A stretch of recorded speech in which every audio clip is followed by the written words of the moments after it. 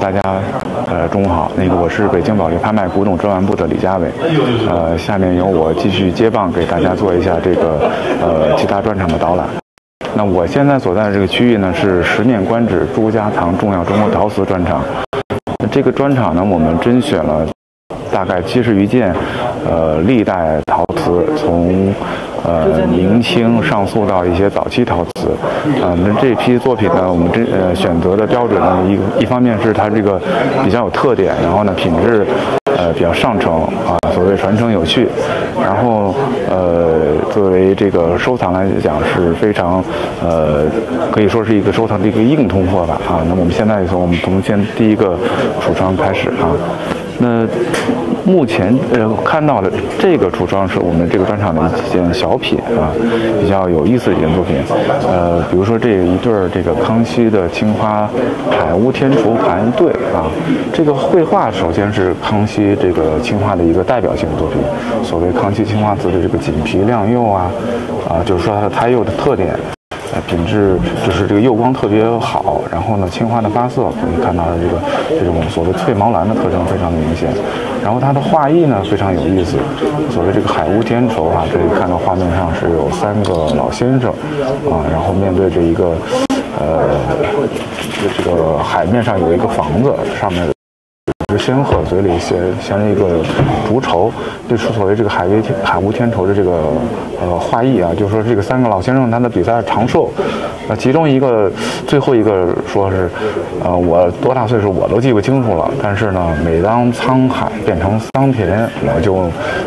这个放一个竹筹在我的房子里。那现在我积累的这个竹筹已经有10间屋子这么多了，就是它非常非常长寿。然后这个画面表示这个是仙鹤正在把一个竹筹放到一个房子里边有一个竹筒这个桶里边去表现这个画面可以看到这个非常有意思的一个画面。然后海屋天筹呢也成了一个长寿的一个祝贺长寿的一个成语所以它也有这个祝寿的一个吉祥的寓意在里边。然后旁边呢是3个康熙的一个小杯子左边这个呢是一个铃铛杯可以它形状就是顾名思义它这个形状像一只倒过来的铃铛一样。然后类似的造型呢，在康熙里边我们比较多见有这种青花的，有斗彩的。那这个呢纹样是比较有特点，它是外壁是留白的，然后内壁呢用这个五彩，比如说它这个蓝红的部分那个花瓣这不比较典型的五彩，然后还有加粉彩，比如说那个梅花的部分的，它这个花瓣就用粉彩去表现，就是五彩加粉彩画了40花卉，折枝的，挺有意思的一个作品，就是康熙官窑里边比较少见的一个品种。然后旁边呢一个就是康熙这个名品这个五彩的青花五彩的花神杯。那花神杯也是康熙里边一个官窑里边这个首创的一个品类。它是第一次把这个所谓诗书画印跟它结合在一件器物上。比如我们看到这一面是他画的这个16花，那背面就会有他的诗文，诗文呢这是书法的一个表现，然后最后会有印章，就是所谓诗书画印结合在一件器物上，非常有独创性的一个代表性的作品。那旁边是一个雍正康熙的雍正之间买我们这个是写雍正本朝画，因为这个同样的器型有这种它这个纹饰所谓过墙就是外壁跟内壁的纹饰是可以衔接在一起的。这个画的是一个凤竹纹这边可以看到它是一个凤凰然后探身到杯子里边去。这种画片最有名的就是所谓《兰亭集》史，有他写他本人唐号的这个御赐纯一堂款的这种类似的造型。那这只写这个雍正本朝款，其实也是一个就是说他在康熙雍正之间这个时期他烧造一类特别有文人趣味的一种东西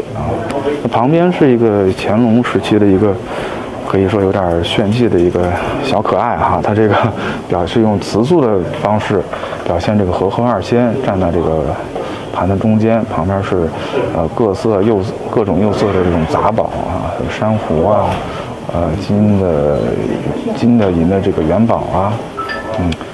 用途应该是作为相插就是它可以看到和合二仙中间这个应该是一个金蝉吧啊，可以留有一个洞，可以用来插香啊，非常有就是趣味的一件作品啊。那旁边呢是这个转变期，我们把这个明末清初这个时期成为转变期的一件作品，这个现在也是市场的一个热点啊，比较有意思的一个康熙的斗材质高深的笔筒啊，这种造型的笔筒呢，我们看到就是崇祯啊、康熙啊，青花的比较多，那斗彩的这种形式呢，还是相对比较少见的。可以看到这个色彩的渲染啊，这个人物的描绘啊，非常的表现得很生动啊。然后旁边一个笔筒，这个非常有意思，是一个青花，然后绘画的通景山水，然后它的绘画的笔法上，我们对绘画有了解、有研究的观众应该可以很明显的发现，它是这个山石的绘画，它是用了这个中国水墨画里边这个米家村就米点村的画法去表现的，然后可以说是一个非常有文人趣味的一件作品啊。可以看到这个青花的运用掌握已经非常的纯熟，它是各种色阶的发色，把这种水墨淋漓的这种特征表现得非常好。然后它来源很好，是云南文物店的一个旧藏啊，特别是估价非常的诱人哈，我们目前估价是10万到20万啊，可以说是非常非常有吸引力的一个价钱啊。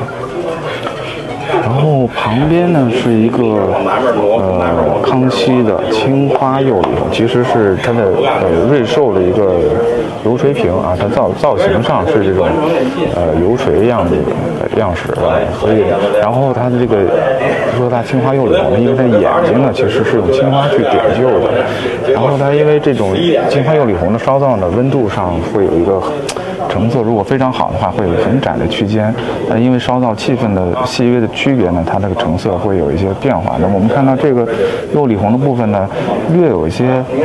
昏暗，但是它泛出一些这种绿色的苔点，那其实是一个很有趣味性的一件作品啊。然后画了3只瑞兽啊，也是康熙一个比较有代表性的一个器物。那旁边呢就是一个崇祯的一个五彩的龙纹筒瓶。然后这个龙呢，我们看到它这个龙的这个形象非常有代表性，这个披头有点像披头散发的感觉哈。那所谓这个慈运即国运哈，所以到了晚明崇祯时期，这时候这个龙的形象确实跟他当时的这个时局啊，这个有一些反应。吧，整个形象上就变得不是，比如说它跟永宣的比啊，就这种威猛的感觉就完全是成了2个状态啊。但是它是非常有代表性的一个器物啊。然后旁边呢是几件大体量的，然后比如说这件啊，这是一个康熙时期的。那么我们也是同样可以画这个龙，这个龙跟崇祯龙它的对比的这个就非常的鲜明啊，这个龙就非常的凶猛，可以看到有力量，然后这个肌肉的感觉表现非常好。这边它是团龙捧着个兽，所以它也是一个祝寿的这个题材啊，特别是体量非常大，直径超过了50公分，然后釉彩啊，特别的鲜艳啊，是一个非常好的一个陈设器。那旁边呢是一个明代中期左右，就我们断代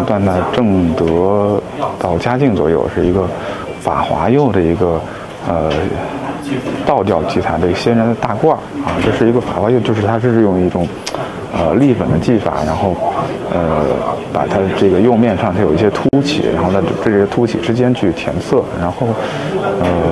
体量这个在同类里边算是比较大的，然后呢这个保存的状况非常好啊，因为它有一些凸起的部分呢，很容易在使用过程中受到一些损害，但是这一件呢保存还是非常的理想。然后明代中期这个时候，特别是嘉靖这个道教非常受到尊崇，所以它有很多表现这个题材的作品啊。那旁边呢是一个明初，就是楚州官窑，就是现在浙江这个丽水地区它的这个龙泉窑啊。这个作品呢，其实从它的这种独特性上是这是非常有特点的，而且首先它的这个造型，包括它的纹样，它的这个比如说这个中间折这个花卉，然后旁边这个内壁刻画的这种花卉，它这个纹样是跟景德镇的，就是明初时永宣景德镇的官窑的这个纹样是一样的，就是说它当时是由宫廷发样到不同的窑厂去烧造。那如果是同样一个景德镇的作品，那青花的作品那这个价值可能如果流传到现在，这个价值是非常高的。因为龙泉窑呢，相对来说，因为它的胎体比较厚重，所以保存呢可能相对更留存会容易一些。然后呢，这个因为是一个相对小的窑口，所以可能重视程度上稍微有一些欠缺，但是呢，从学术性上这种重要性上是非常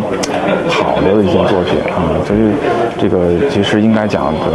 可以作为一个，其实是一个价值洼地的那么我们目前的估价是50万然后来源也很好，是一个台北一个重要收藏，然后有在浙江博物馆杭州博物馆做过一个展览并出版，目前的估价只有50万就是如果是青花的作品，这个可能要加一个0的然后刚才讲到永宣的部分呢，我们这边是我们这场非常重要的2件永宣青花的一个作品。一个是一个这个是一个永乐青花缠枝牡丹的一个玉壶春可以看到它这个因为永宣青花呢是中国陶瓷史上的一个可以说是一个顶峰特点最重要的特点就是所谓它的使用的青料是进口的苏麻离青料，然后它的发色呢会有这种苍雅临极的感觉是因为它这个铁的元素它里边这种沉积形成的这种黑斑那这个作品呢就是这个从它的绘画它又是非常典型的一个永乐青花的一个代表性的作品特别是玉壶春这个器型也是比较高级的那旁边呢是一个宣德的青花的一个代表性的一个作品，一个青花折枝花卉的一个魁口的立式感这个器型呢，其实它可以往前上溯，比如说到越窑时期，这里有这种花口的做法；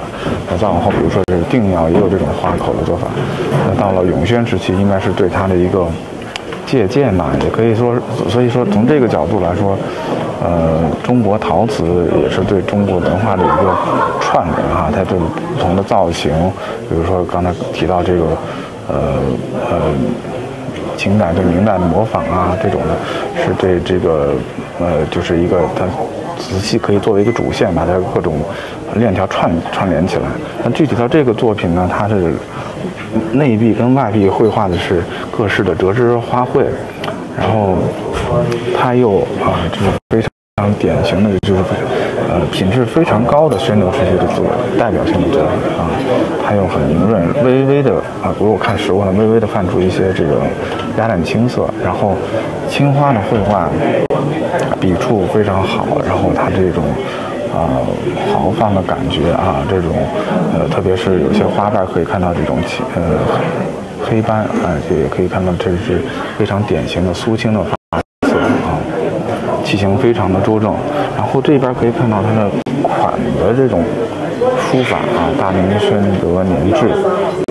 书法非常好，因为这种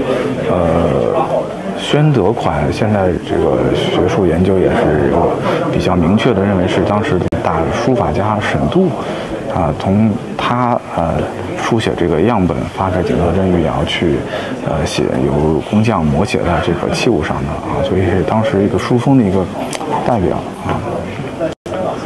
然后我们继续往展柜这边看呢，是一组明代的器物这边这是一组万历五彩比较有代表性就是这一件这个万历这一朝时间很长，然后它对烧造的器物也比较多，留存的实物也比较多。但是很多会有一些这种，因为量大，所以它这个品质呢，有的可能会不是特别好。但这件属于万历官窑里边非常品质非常高的一件，是从它的胎釉啊。釉彩的这种状态来讲，都是非常顶级的品质啊。绘画的是这种连托八宝，是这个样本上应该也是从永宣上的然后继承下来的然后也是一个可以说一个礼佛的一个供器啊。然后旁边呢是2件万历五彩，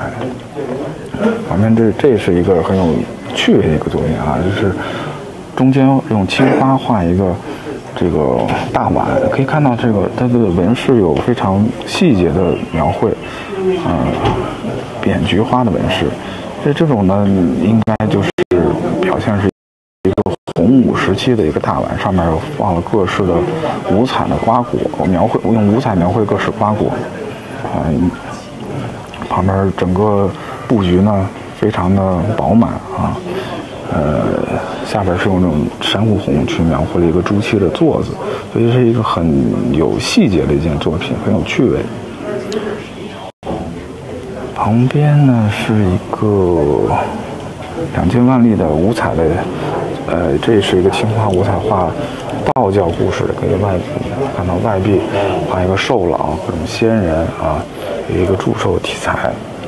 然后旁边是一组清代的作品其中非常有艺术性的是这个康熙五彩的一个无常鸳鸯碗这个可以首先从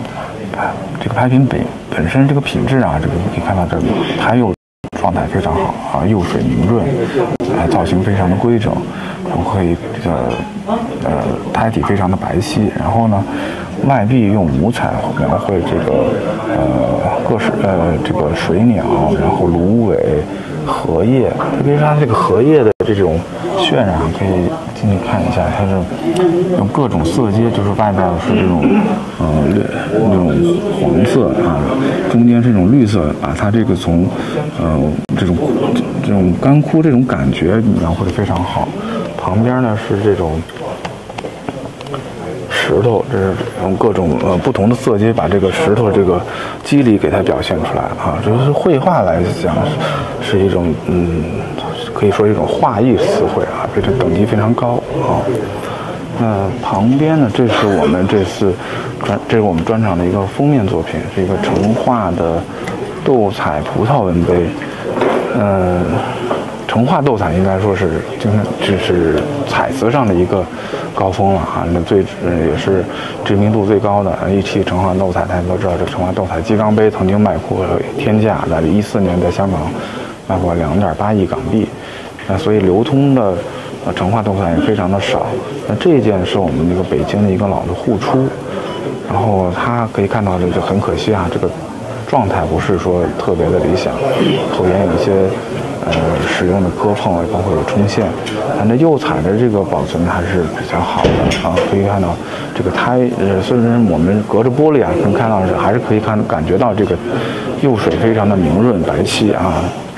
所以说这个明看成画，清看雍正就是这个时期它的胎釉质量确实是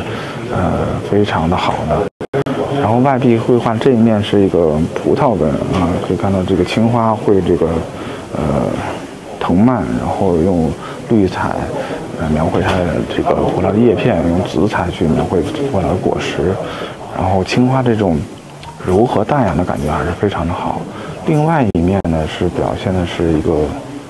是桑葚，它是用矾红去点，在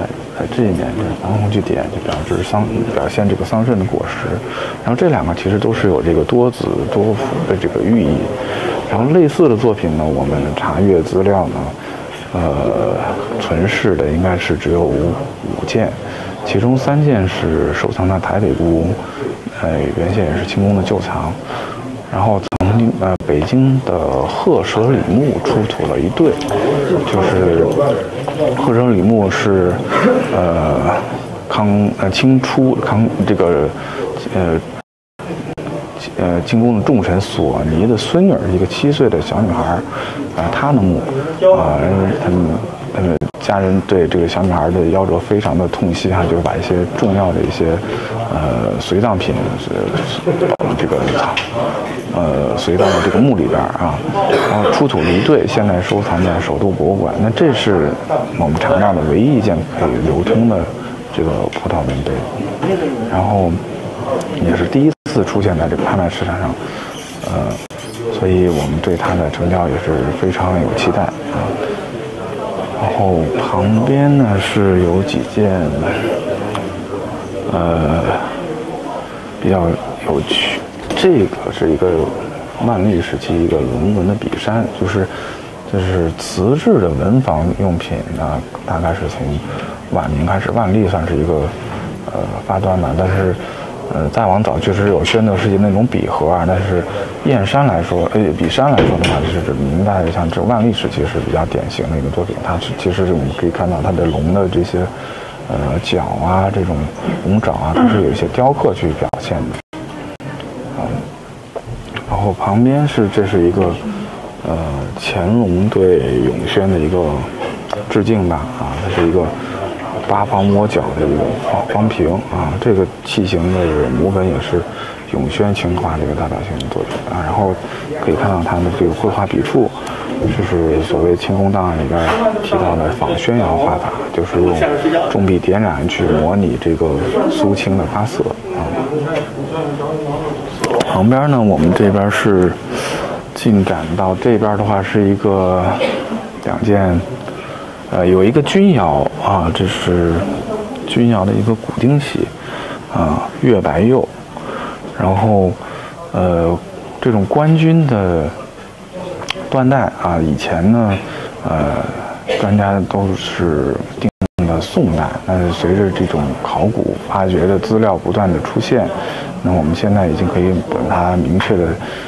缎带定到了明初，但是把它官窑的性质很明确的就是可以确定了啊。然后可以看到这个点是官军这种月白釉啊，它比较素雅可爱。然后它的外壁呢，看到一些骨钉啊，下边底部刻有一个6字啊，表示它的大小的。然后旁边呢，正好可以跟它呼应，这是一个乾隆时期的天蓝釉的花囊啊，这种但是类似的造型，其实在官军里边也有啊，可以作为就是明初官窑跟清代官窑的一个对比吧，然后这边呢是清代的一个颜色釉的小专题，比如说这是这个乾隆时期仿官釉的这种挂耳的8方瓶啊，造型上也是模拟宋代官窑。然后旁边呢是这个仿鸽釉的，也是乾隆时期的这种对宋代官窑的一种模拟啊。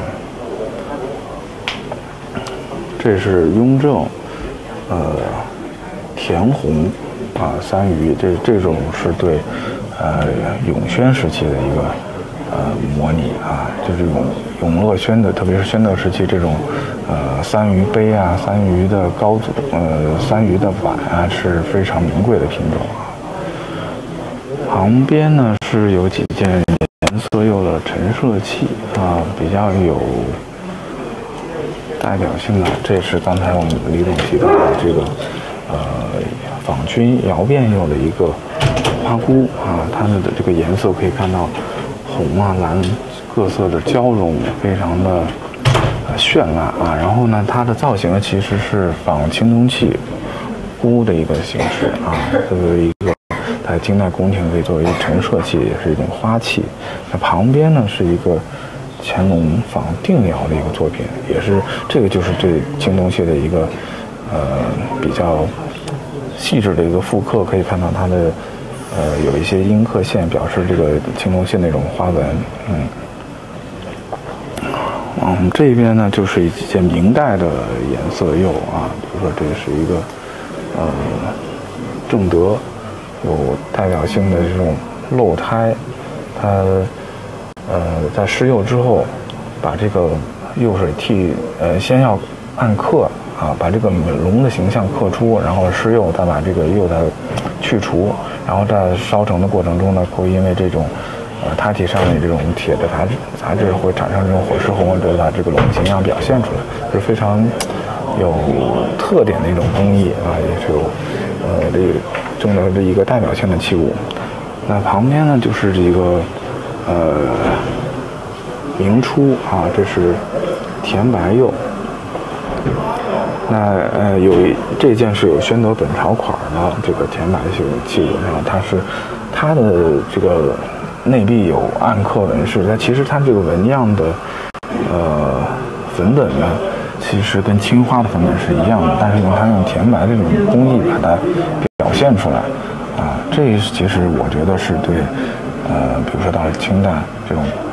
清代官窑一个非常重要的特点，就是所谓同形异彩啊，就是同样的纹饰，它可能用不同的工艺不同的釉色表现。那其实是到宣德时期已经有这个开始发端了啊。然后这是永乐的一个器物也是甜白，但是没有款，但是其实这个工艺是一样的，都是同样的青花的纹样啊，再用暗刻表现。然后这边这是我们这个专场清代瓷器一个非常重要的作品，它是一个冬青釉拱花，然后腹部设2个开光，上面粉彩绘这种锦鸡牡丹，整个这个搭配是非常高级的一个品种啊。可以看到这个色泽非常的艳丽，一看就是非常典型的乾隆时期的特点啊，非常的繁复喜庆哈。然后表现的题材，锦鸡牡丹都是富贵的象征哈。然后可以看到它非常有画意，像这种画片呢，通常来说都是由宫廷画师出样发到景德镇，它会有一个粉本，再由工匠给它按样绘到瓷器上去啊。那这种呢，就是跟普通的官窑来讲，它就性质完全不一样了啊。所谓普通官窑这个大运瓷器啊，它是成规模烧造的。那这种呢，就是属于这种特制的品种啊。可以看到它这个整个工艺非常的繁复啊，这是纹饰上你可以看到它这个拱花这种工艺，像在胎体为全干的时候，把它这个纹饰给它用剔刻的方式表现出来，然后就形成一种浮雕的效果，然后再施釉，所以它会有这个釉水浓淡的不同啊，因为这个凸起的部分这个釉水可能要薄一点啊，形成这种对比。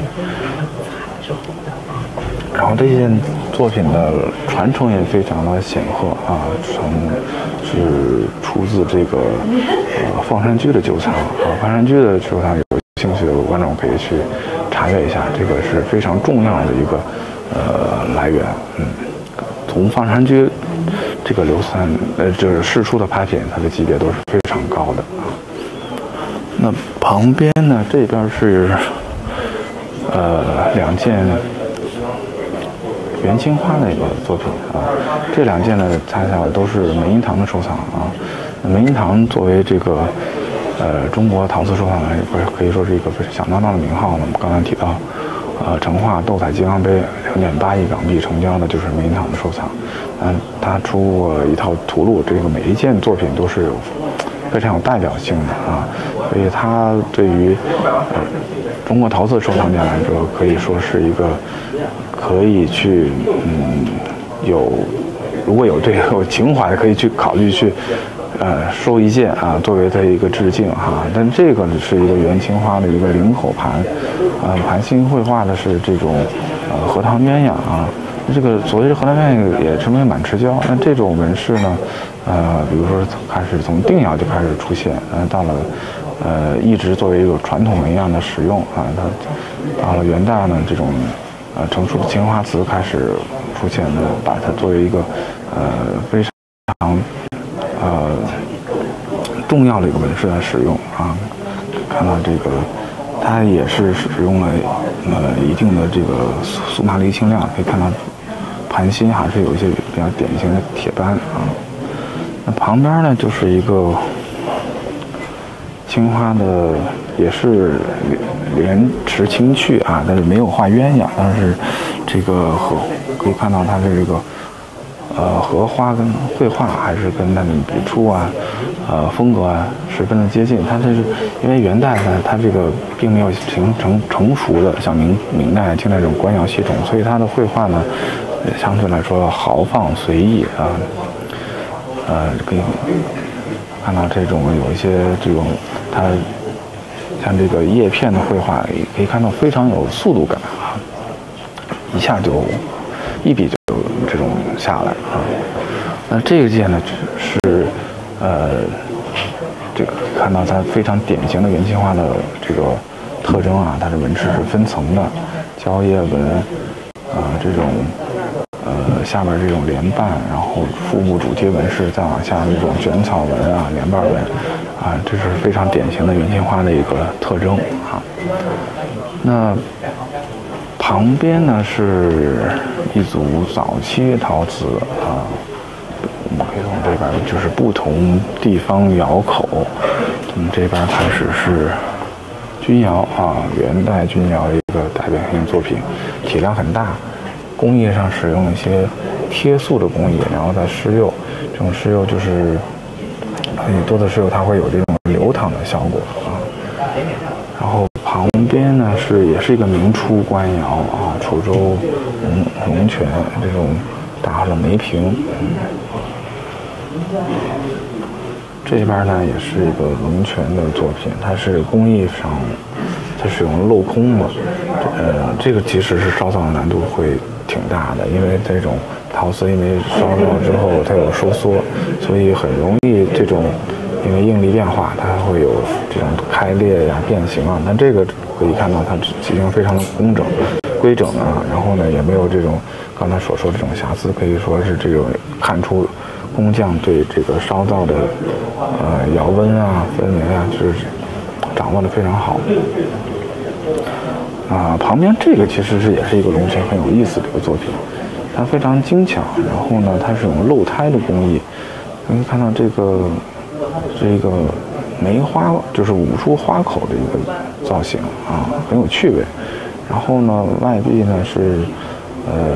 刚才说是镂胎的，它不施釉，所以因为这个胎子里边含有比较多的铁元素，所以它烧到之后会呈现出这种红色。但它表现的是一个所谓叫方相式啊，是一个应该是汉代时期有一个神仙的，就是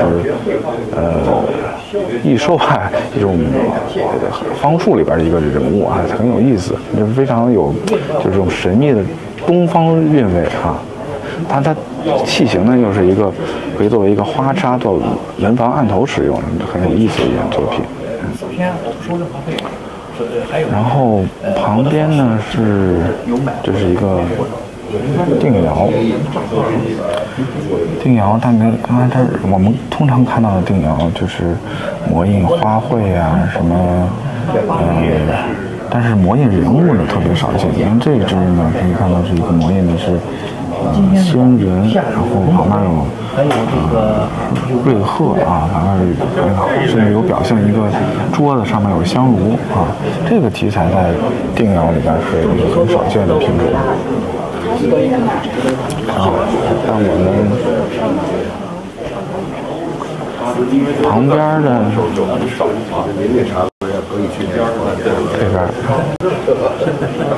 这边是我们一个有合作多年的一个非常重要的一个藏家，他同时也是一个古董商，他从业这一行已经有30多年了，然后跟我们一直有保持非常紧密的合作，然后这次特别推出了他这些年来收藏的一批瓷器，包括一些宫廷陈设，然后呢以他的名号一个堂号命名，然后憨楼击鼓啊。然后这个我们可以看出他的收藏的品类其实是有非常强烈的个人趣味啊。比如说目前这个展会看到的通常这些很精巧适宜把玩，同时又非常有绘画的这种画意的词汇的作品啊。我个人很喜欢的一个就是这是一个刚才我们提到那个十面观止有一只凤珠斗彩的凤珠杯，那这是一个青花淡描的，但它就是属的那个康熙时期啊郎廷吉的那个唐号款啊御赐纯唐款式啊，这是可以说是这个定制瓷的一个清代定制瓷的一个开端吧啊，唐明款的啊，然后旁边呢是一个康熙斗彩三元铜小杯一对啊，这个造型非常精巧。其实这个造型跟花神杯啊造型是很接近的，釉彩非常好啊，对人物描绘非常的细致啊。旁边是有一个就是康熙这种五彩瓷的一个。虽然很细，东西不大啊，但是的这种绘画这种感觉是特别好的，表现是李广射石。然后呢，这个色色非常的鲜艳，然后有笔触很细腻啊。一件相同的作品，在5月底香港的拍卖中价是非常高的价钱啊。那这只我们都讲的就是无底价，其实非常有吸引力的。然后最近好多我们这个叫什么剥削一爱，说这个大清官，然后这个老百姓不让走。把他的官削然后这弄的这边是有一个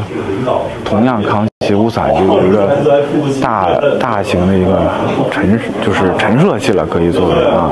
它绘画非常的饱满啊，构图很饱满，然后呢，这绘画是设4个开光啊，然后画这个花鸟啊、锦鸡，然后这个其实是一个还挺细致的，而且这个不好意思，花鸟锦鸡，然后呢，这个好。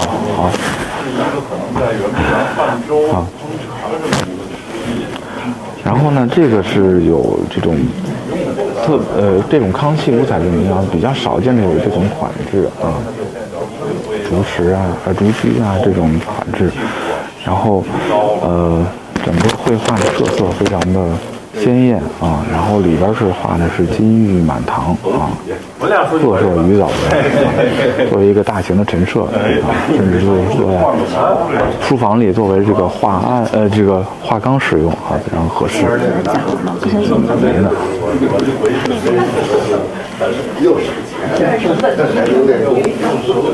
旁边是我们可以讲刚才提到的这一件啊，这是一个崇祯的一个大尺寸的笔筒啊，这个确实是现在这个热点啊，所谓转变就是明末清初的人物词汇，因为它这个艺术性特别高，它都不太像这个清代的传统官窑啊，它可能相对来说会有一些城市化。那它的绘画呢，就是非常富有人文趣味啊，然后呢，非常的艺术表现力非常强啊。这表现的一个题材呢就叫脱削遗爱，就是说一个唐代一个官员要离任了，但是这个官员呢在当地口碑非常好，是一个大清官，然后呢就是老百姓拦住他不让走，然后呢他就是把他的靴子留给了当地，就是当地也就是作为一个纪念啊，就是后来成为一个颂扬清官的一个词语吧啊，然后可以看到他的这种青花的绘画非常有时代，包括整个器型哈，有时代特征。首先它这个上下可以看到它有一些暗刻，然后腹部这种通景是留白啊，这种这种宽阔的画面非常适宜这种词汇，就是绘制通景。然后青花的笔触呢非常的细腻，它比如说这种山石头的皴法呀，这种草地上这种小小的像小对号呀，表现它的草地呀，然后特别像那个窗户那个门，它有一些浓淡去表现这种纹理啊，就是非常有艺术性啊。然后旁边像这种山石的皴法啊，然后用这种山石去把这个不同的场景分割开来，就像一个话剧一样，一幕一幕的去表现它的不同的故事啊，不同的场景，是非常有开创性的一个作品啊。因为它其实它的画片呢，很多都是从当时的明代的一些白话小说的版画里边来的，所以这个这种怎么说呢，文人趣味很强啊。然后这是一个清代官窑，乾隆时期的一个官窑啊，这个提梁壶啊。因为其实这个作品呢，首先它从它的烧制工艺上其实是有它的独到之处的，因为这种提梁的作品，其实对瓷器烧造来说是有工艺难度比较大的啊，因为它这个提梁因为瓷器的烧造中它有收缩，它有变形，所以这种提梁的作品呢，因为应力的变化很容易就烧坏。那这里也可以看到它形制非常的规整啊，没有这种所谓瑕疵哈，就是也是表现出当时工匠对这个火候啊物料的这种掌握已经是炉火纯青了。然后外壁绘画就设2个开光啊，这种表现山水楼阁啊，就是这个这应该据我们这个文案考证，可能它是表现的是一个圆明园的一个场景，因为类似的有粉彩瓷器，有类似这种画片啊。然后旁边呢就是这个一对很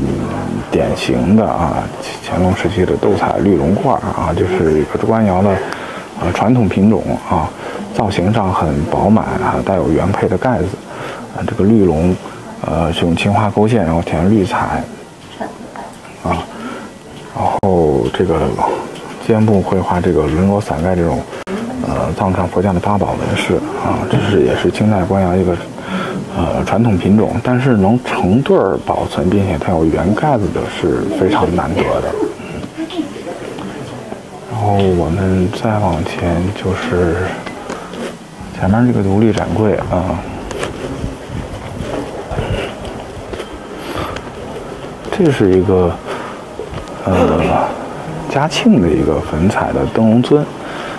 它这个也是通景绘画，表现是群仙祝寿。我们在今年3月份的拍卖里边有一个乾隆的，类似表现相同题材的卖出了非常高的价钱。那这个作品呢，其实是你所谓说是乾隆嘉庆早期跟乾隆其实是实际绘画，如果不看款制，其实基本就一样啊。所以看这个人物的描绘啊，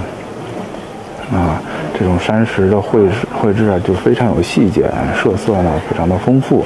啊，一看就是典型的18世纪的这种宫廷御彩瓷的做法啊。然后这种祝寿题材呢，也可以在其他的就是造型上可以见到，就是非常，特别是这种通景的是级别非常高的。然后旁边呢这是就属于清代的官窑的传统官窑陈设器属于赏屏这个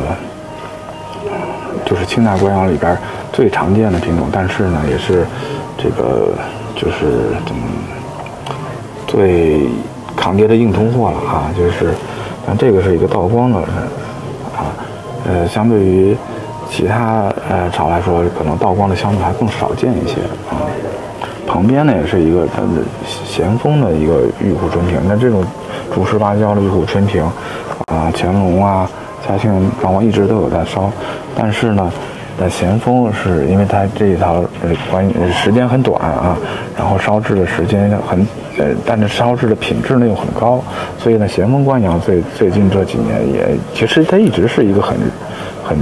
热门的品种，最近这几年尤其是受到大家的追捧啊，所以我们看出我们这个汉楼这个主人哈，对在挑选藏品的这个品味上有非常有他的目标哈，就是选的都是很精到的作品啊。然后旁边呢是我们另外一个专场，就是易古坊啊，宫廷艺术有重要瓷器，这是我们易古坊专场瓷器的一个区域。比较有代表性的比如刚才我们跟汉楼这边可以做一个对比，这是另外一个玉壶春，这是我们同治啊。那个到了晚清因为这个整个时局的动荡啊，包括这个国力的衰弱哈，这个刚才也提到这个瓷运及国运，它是个晚清的官窑的品质，确实跟三代康雍乾这个品质来说是有比较明显的回落啊。但是呢，但有一个时期，就是所谓咸丰是吧？包括这个时候同治光绪同光，它有一段叫同光中兴，所以它的曾经有一段的回光返照哈。所以像这个同治的这个主式发胶的玉壶春瓶，也是一个非常有代表性的器物啊。在陶瓷收藏的这个，特别是如果咱们要收这个清代传统官窑的话，像这个同治也是一个，就是可以讲是不太容易找到的一个跟那咸丰比那可能要更难。所以我们同场出现了这2件还是蛮难得的。然后旁边有一个很有意思的一个就是雍正青花折枝3多碗它这个绘画题材跟绘画的技法是非常就是典型的雍正的做法。比如说它这个绘画这个3多，这是比较常见的这种吉祥题材了笔触呢又是一种仿宣扬的，但它的就是难得之处，但是它的款制我们可能现在看不到它是大清雍正年制楷书的6字3行款然后在它的双圈的4个角写着叫绝声长注这我们查了一下资料，这个就是它是雍正官窑里边给觉生寺特制的一批瓷器，就是现在的大钟寺现在大钟寺博物馆还就有一片从当时他们这个在整修的时候从他们的东院出土了一个碗底，就跟它的这个书款是完全一样的。然后在拍卖市场上出现过一只，在香港拍卖市出现过一只这个成交价达到了100多万港币。那我们这只确实有一点瑕疵，但是估价仅有10万，所以我觉得还是挺有这个怎么说呢，非常值得去考虑的一件作品然后到了这边也是一些传统官窑比如说这个比较有特点的，这是一个道光的所谓洋彩的一个白地儿粉洋彩的一个灯笼尊像这种洋彩呢，我们最早见就是乾隆时期的档案里边瓷胎洋彩。所谓洋彩就是用珐琅彩的一些绘画技法，包括使用它的一些原料，然后比较显著的一个特点呢，它很多用这圆点状去这种光点吧，就是表现一些细节那这个在道光里边呢属于比较少的一个品种特别是这种东龙瓶器型其实还蛮高级的可以关注一下。下面呢也是一个道光的一个洋彩的代表性的器物它是这种胭脂红压道，然后呢设4个开光，画这个四季山水这种瓷胎洋彩的这种作品，我们最早可以看到的是乾隆时期的，道光的相对要更多一些。那这一件呢，就是从它的胎釉品质来讲，包括这个绘画来讲，是道光铜类里边也算是很高级的一个品种。旁边呢这是我们这场的一个封面啊，一个清代乾隆时期官窑一个大型的陈设器，青花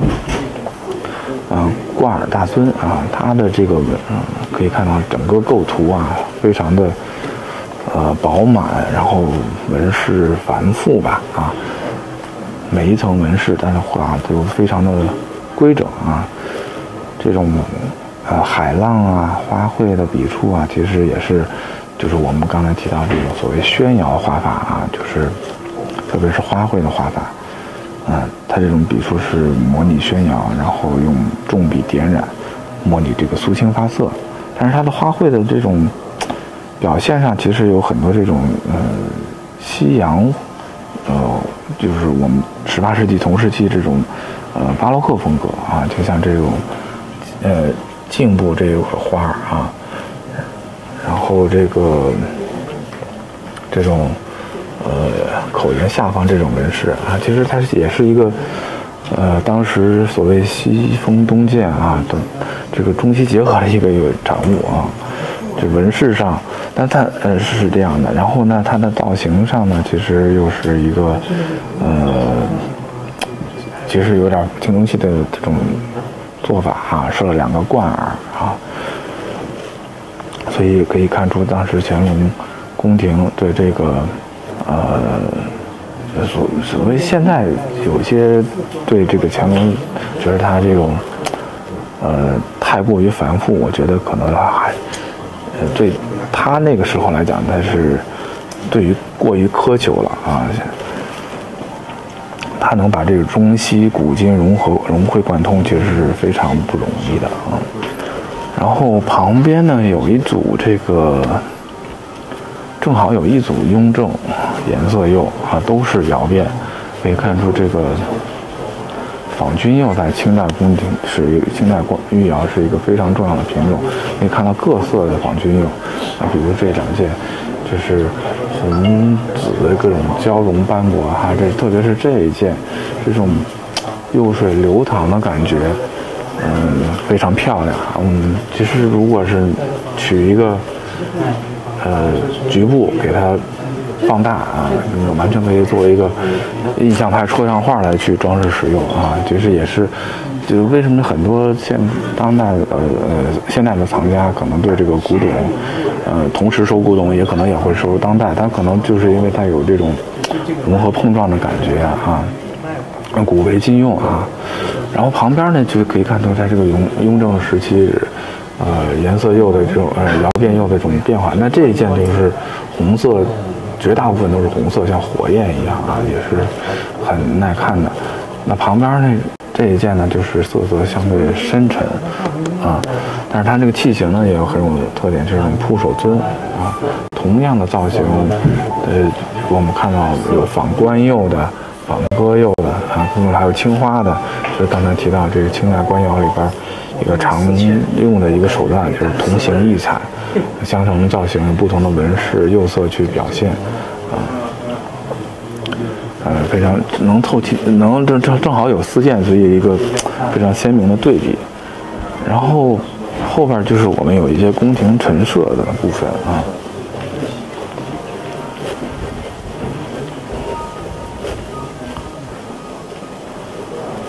这边还有一个梅荫堂的一个小段落啊，就是包括我们刚才这个3鱼盘啊一些官窑的一个传统品种啊，这个颜色釉的部分啊，所以这对于想收藏一件梅荫堂的作品来说是的藏家来说是一个比较难得的一个机会啊，因为这个梅荫堂的作品就是流通的已经就是越来越少，就是很多藏家可能就是他想买一件他作为他收藏的一个怎么说呢，一个里程碑吧，就是所以很多他的都沉淀了下来啊。然后旁边正好我们看，这是有一个挺有意思的一个作品，也就是这个天蓝地儿，然后青花釉里红松露松鹤，然后加诗文那阵大尊。那这个是比较它的特点，一个是它体型非常的大啊，通高达到了56公分，很壮硕哈。另外一个呢，它就是这种也是诗书画印的一种搭配，就是比较有文人趣味吧。另外呢，它就是跟唐英的这种风格有非常多的相似之处。唐英这个雍乾之际杜陶官啊，他的作品呢，那都是非常受追捧的了。这一件其实是诗文上落的是御风款。那现在就是查阅相关资料呢，确实这个御风跟这个唐英所谓经常署款的什么雀桃啊什么这种，它有不同啊，但应该还是有某种联系，但这需要更多的就研究了啊，因为它的风格也刚才提到这个造型，这种玄文，然后腹部很宽阔的。我们曾经卖过一个唐英本人的作品，画的是这个竹林七贤啊，它也没有本朝款，也没有唐英的款，但就是从它制作品质啊各方面来推断是标准唐英的作品。那件咱们卖了1000多万啊。那这个呢，其实是造型上也跟它有很接近。我觉得还是应该是有很多联系的啊。它的制作工艺上，比如说这种松树是用釉里红去表现，它这种球切这种球节的枝干啊，然后是松针的画法啊，就是还是有很多这种笔墨意趣在里边啊。特别是这个布的表现，不同的技法去表现这个鹿，比如说这个鹿它是堆白的那种，摸上去它其实是有点突出于釉面的，然后再用一种就是用篦子一样的东西给它划一下，表现这个绒毛。然后这个地方呢，就是用釉里红画的，旁边还有小鹿的这种青花画的，所以这个还蛮有意思的。另外一只的这个鹤啊，用釉里红画这个头部啊，这个喙啊、羽啊，都是用堆白的技法，所以这个还蛮有意思的。这种山石的绘画也是很有笔墨趣味。旁边呢也是2件大型的一个陈设器，一个雍正粉彩的盘口大尊啊，是非常典型的雍正时期的这种粉彩特征，就是软彩啊，它这种很设色上比较淡雅啊，但是它的这个绘画上整个构图也很饱满。旁边就是一个挺典型的乾隆嘉庆时期的风格，我们一对比呢，可以很明显的看出这个就特别热闹啊，设色很华丽。它这个瓶身呢，其实是这种冰梅地儿啊，它这个也是有突出的啊，上面冰裂纹，然后画梅花啊，这种场景就比较多见，是康熙时期、清华时期有很多这种表现手法。然后它设2个开光，画的是这都是可能是花神吧，这个各种神态各异啊，小孩儿啊，各侍女，这个整个布局也是非常的繁复啊，釉彩也非常典型的乾嘉时期的特征，通高达到了86公分，所以这个是非常气派的一个陈设器。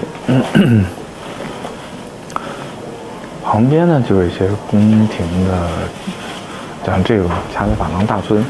体量非常高啊，60多公分，造型上是仿青铜器，然后初级鎏金，然后这种掐丝的这个工艺其实非常精细，然后各种色阶，我们可以特别是这种蓝色的这种色阶，专家认为断代是可以定到这个雍正到乾隆早期啊，特别是这么大的，真是挺罕见的。然后旁边有一堂这个水陆的冥王像啊，这个是首先它这个题材很特别，是表现了10大冥王中的6位，然后绘画的技法上，可以看到啊，细节上笔触非常细腻，它画在这个绢上面了啊，笔触非常的精细啊。然后我们请教了这个古代书画的同事，认为是有很典型的这个清代宫廷绘画的风格。好，旁边呢是我们这专场一个佛教美术的专题啊。这边是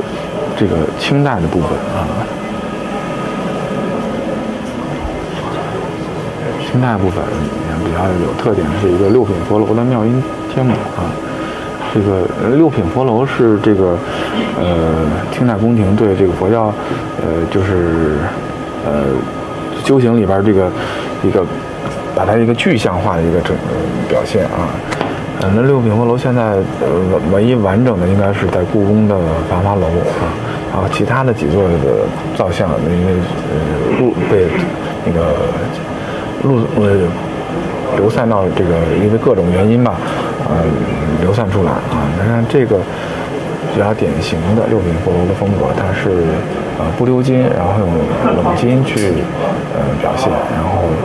台座下有大清乾隆年敬照的款制，台座下有它的名称，背后有它的品名啊，就3个款制啊，非常典型的一个6品佛楼作品。旁边呢，这是比如说这是一个明代早期的中原的一个造像啊，药师佛手里拿着一个药果啊。其他的我们像不同地域的啊，这是一个蒙古的作品啊，阿弥陀佛啊，手里托着一个钵啊，禅定印。